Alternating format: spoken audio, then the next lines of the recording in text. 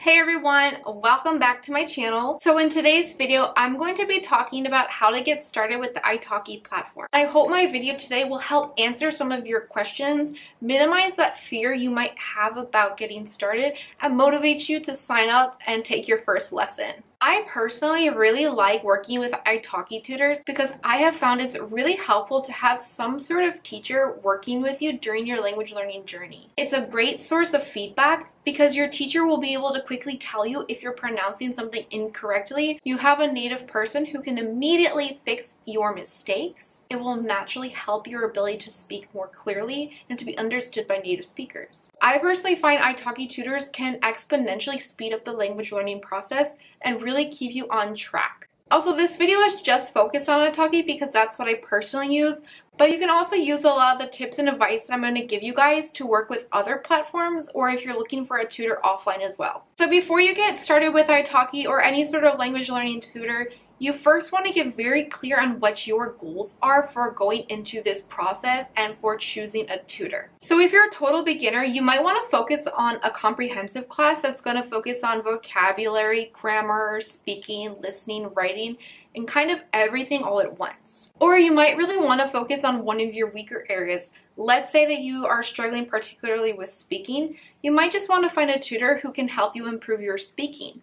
Or you might want a tutor who can check your writing and help you improve your ability to write or express yourself in the language. Also, some of you might be preparing for language exams or for citizenship tests, and you might have very specific things that you need to work on in the language in order to better prepare yourself for those kinds of exams. So once you have an idea of what exactly you want to focus on, try to think about what kind of classes would serve that goal well. So once you're clear on what your goals are and you have an idea of what kind of classes you would be interested in, the next step is to identify some tutors who would be a good fit for you. So what I do to get started narrowing down all the options is I filter by people who are native speakers of my target language. There are a lot of people in Italki who might be teaching a language that they're not native in, and I personally choose to just skip those teachers. Then I'll also take into account if I'm learning a language that's spoken in many locations. For example, if you're learning Spanish, there are many countries in the world where people can speak Spanish. But maybe you want to learn Spanish because you plan to move to Spain one day. Then in your case, you might want to filter by native Spanish speakers who are from Spain. That way you'll be able to learn Spanish in the context of Spain rather than somewhere else that might use the language differently or have a different pronunciation or even have a different culture. Then I filter by budget because I only want to be looking at tutors that I can actually afford. If you allow yourself to look at a whole surplus of tutors, even those that are outside of your budget, you might get enticed because you might find a tutor who has everything you want, the best tutor, the best classes. You're just so excited, like, oh, this person's going to be great. And then you look at the price and you're like, this is a lot more than I was planning to spend, but you know, they're going to be so worth it. Maybe I should just do it.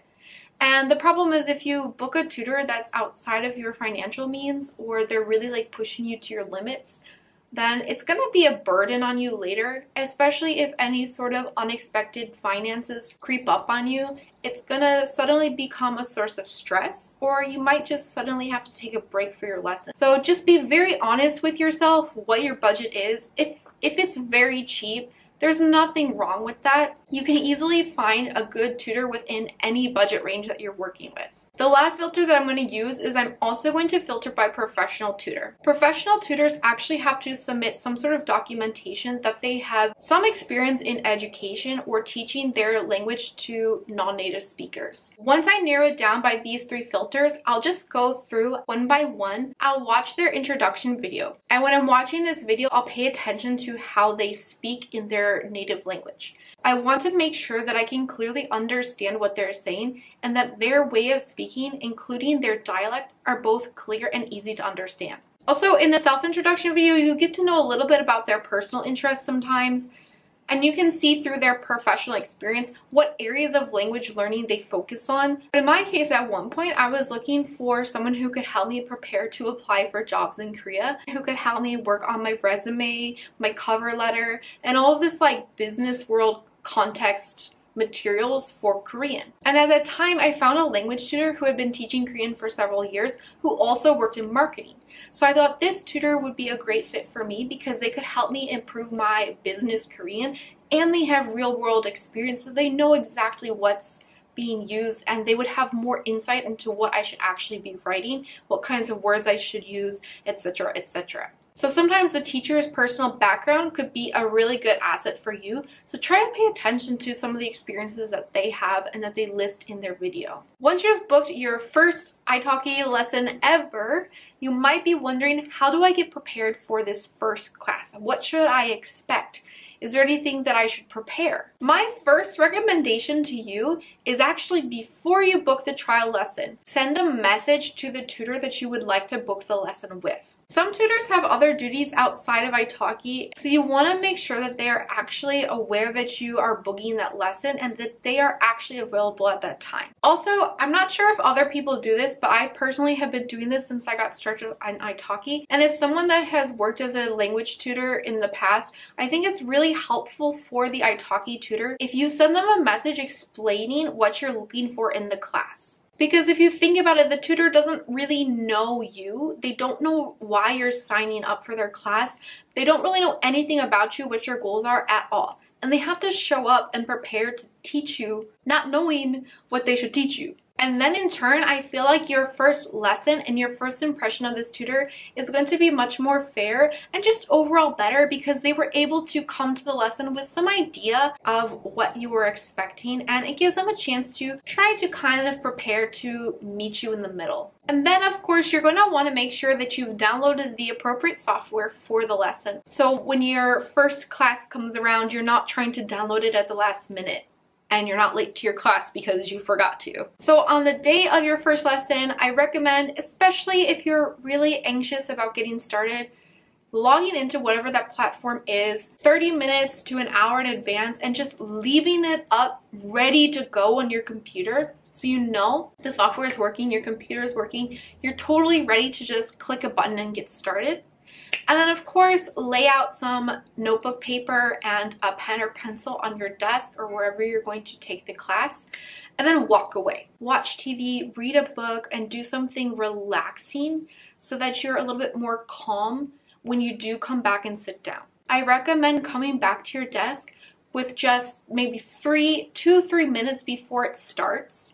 So that way you're not sitting there fidgeting at your desk, really overthinking things before it gets started. You're kind of just walking in, waving the screensaver away, and then a minute or two, the teacher will start the call, and there you go. Once your first lesson is over and you've taken a moment to be like, oh, yeah, I did it, then now comes the time where you should think and reflect on the tutor and the class that you just had and whether or not you liked it. Essentially, just think about overall, like, how well you liked the tutor, how well you liked the class.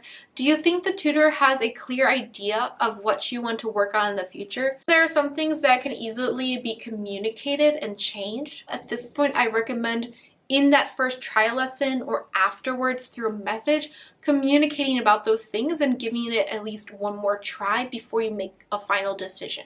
But if you don't feel like the class was what you wanted and you don't really think it's going to change, and then just go through this process one more time with another tutor, and maybe after 1 to 2 tries, you should be able to land on someone you like. Then essentially, if you really liked the tutor, you really liked the class, I personally recommend booking a second class right away so that you are committed to showing up for another class, and your tutor also has time to adequately prepare for another class for you. And then if your tutor gave you homework, I know a lot of us will do the homework at the last minute and then be scrambling to literally get it done in time for the lesson to start. So don't be like me.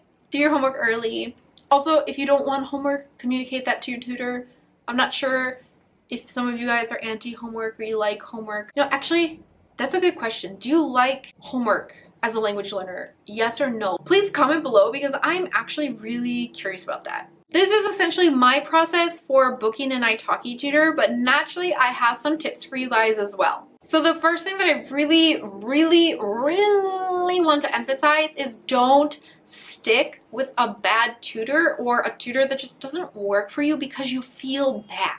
just let them go. You can send them a nice message on Italki and say, thank you so much for your lesson. I really enjoyed working with you. You were so kind and well prepared, but I've decided to go in a different direction and try out another tutor. Thank you for your time. It's okay.